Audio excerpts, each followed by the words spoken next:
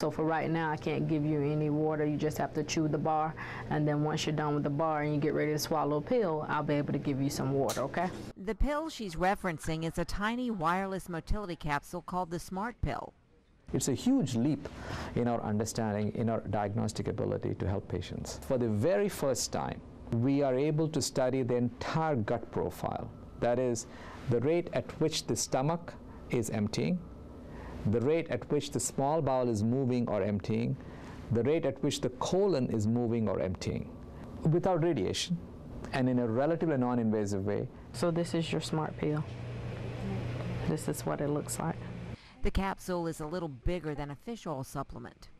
Technology that's being used right here in Augusta. The first generation of any device that a patient swallows, which provides information about what's happening in the body as it moves through the body. The SmartPill is used primarily for 3 major complaints: unexplained nausea, vomiting and abdominal pain, or chronic constipation.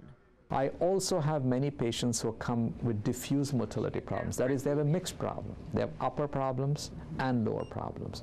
All right, capsule ingestion is your first event. And look at the time for me. Once they swallow it, they then wear a small recorder, and then the capsule emits these 3 signals: the temperature signal, the pressure signal, and the pH signal through infrared activity, and that is picked up by the recorder which the subject is wearing. Dr. Satish Rao has been involved with the development of the capsule for the last 8 years, conducting studies and authoring papers well before the device was made available for clinical use. Many times what happens is people are enthusiastic, they come up with devices. And we find that, oh, I don't think the scientific data really supports this. But here we did it the other way around. Rao led the research and mentored others in this groundbreaking technology that will revolutionize medical testing. I think I'm really excited to be part of the development of this technology.